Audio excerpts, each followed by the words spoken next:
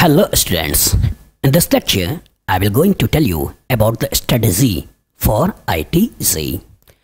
How can you get maximum marks in IIT JEE exam? Do you know there are nearly 14 lakh students who are preparing for IIT JEE.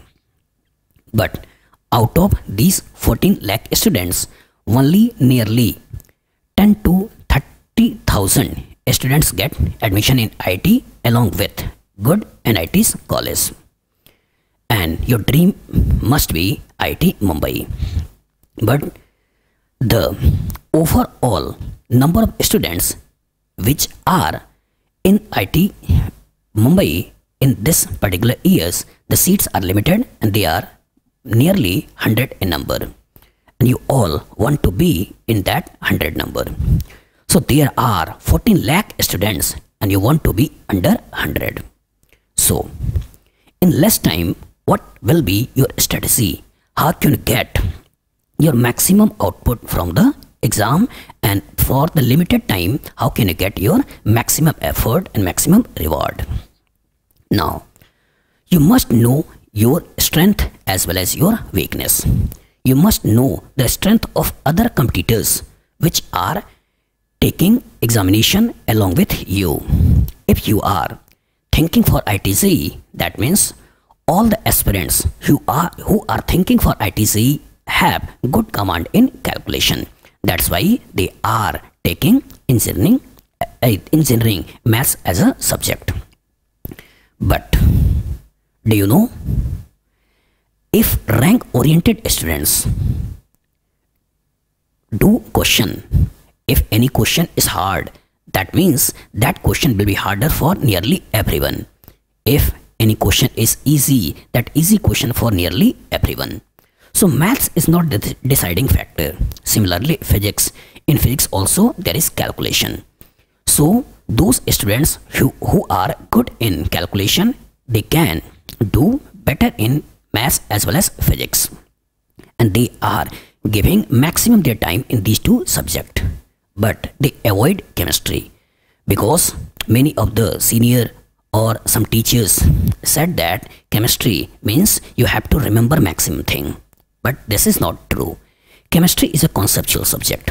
Every subject have some information along. In chemistry also there is some information. In maths also you have to learn formulas. In physics also you have to learn formulas. But many seniors as well as teachers, they think that chemistry have more exception. But they are not more, because if you think about the chapters, if you think about the book which is the backbone of your IIT JEE, that is the NCERT book. NCERT book, two thin size books in 11th class and two thin size book in 12th class. That means their theory, their questions, their exceptions are limited in numbers.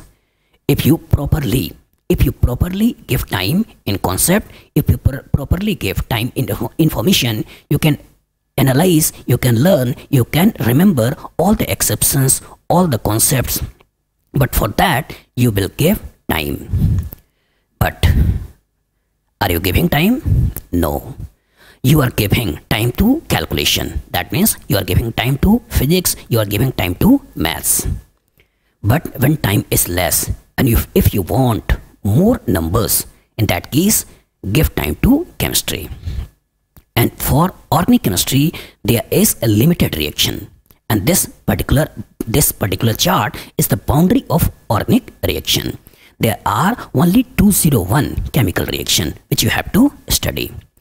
If you know the number that is 201, that means it is not in maximum. You know the number, it is 201.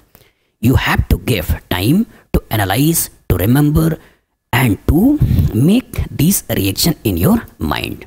For that you have to give time. Similarly in chemistry, for organic chemistry, there are some common names. There are some name of amino acid, structure of amino acids. There are name of some polymers as well as structure of some polymers. So if you remember the name, common name, if if you remember the total number of reactions, if you remember the substrate reagent product, that makes your chemistry strength. You make this chemistry stronger and you will get more marks in IIT JEE.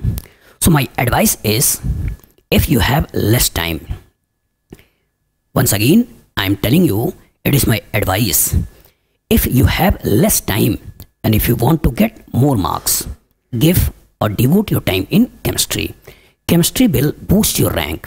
If you ask with your friends, if you ask it with your seniors, they will surely say chemistry is a scoring subject.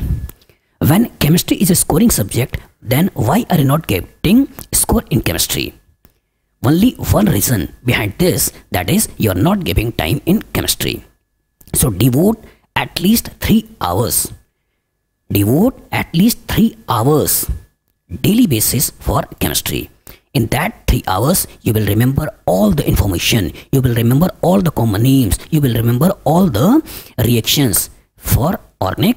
If you will remember all the abnormalities in inorganic, and you can easily do physical chemistry calculations. I do not want more than 3 hours.